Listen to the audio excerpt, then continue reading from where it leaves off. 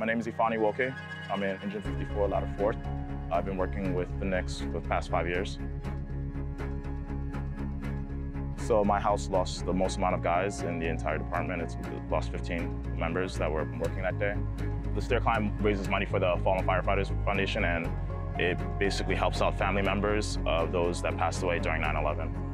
Every flight, I guess I just imagine just not giving up, because the guys that were actually there during 9/11, they didn't give up. So I figured if they can do it with all their gear and the mask and the tools, then the least that I can do is just keep on. It's always good to see New York teams fully supporting the department and encouraging the members that participate in this event. Definitely see firefighters from all over across the country, different members from even the FDNY, from different fire departments around the world even. And it's great to see that big turnout.